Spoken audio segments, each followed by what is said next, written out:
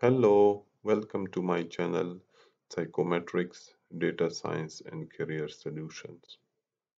In this video, I will talk about the differences between theoretical and conceptual frameworks.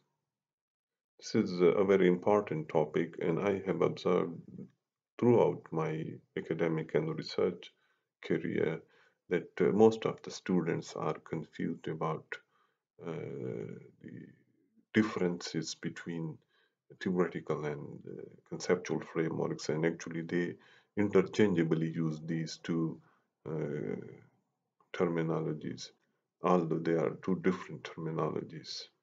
So in this video, I will explain what are the differences between theoretical and conceptual frameworks.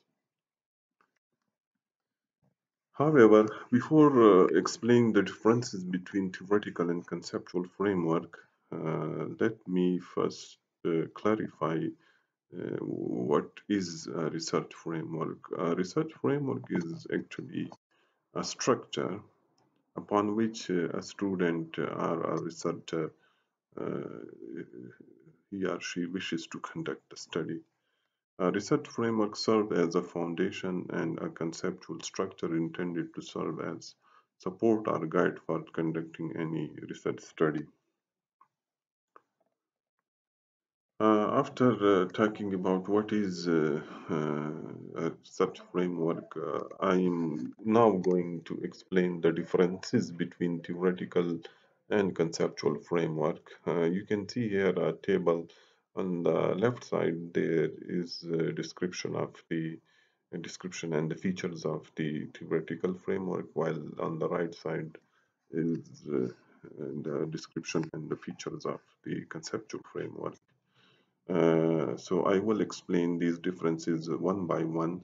So starting from the first difference, theoretical framework provides a general or broader set of ideas within which a study belong, while a conceptual framework refers to specific or narrow ideas a researcher utilizes in his or her study.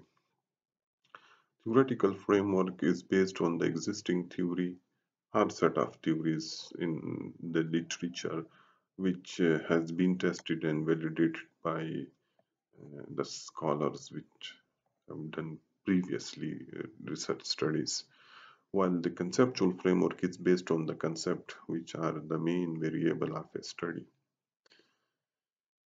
The third difference between theoretical and conceptual framework is that theoretical framework is in a form of a model that provides a study with its exponent and the results of their studies, while the conceptual framework is that which is actually the construction of a researcher, and it's actually the researcher's own constructed model that is used by him or her to explain the relationship that might exist between the variables of his study. The conceptual framework is actually an adaptation of a model in the existing theory which a researcher adapts to suit his and her research purpose. Theoretical framework is well developed, well designed and accepted, while the conceptual framework is designed although it's not accepted, and it is actually proposal of the researcher's answer to the research problems that he has defined. The theoretical framework offers a focal point for approaching the unknown research in a specific field of inquiry, while the conceptual framework is the frame that allows logically how the research inquiry is to be undertaken. The conceptual framework consists of theories that seem interrelated with their proposition deduced, while the conceptual framework consists of concepts interconnected to explain the relationship between them and how the researcher is served to answer the research problem defined. Finally, the conceptual framework is aimed at encouraging the development of a tool that would be useful to a practitioner in the field research, while the theoretical framework is used to test theories, predict and control the situation within the concepts of a research inquiry.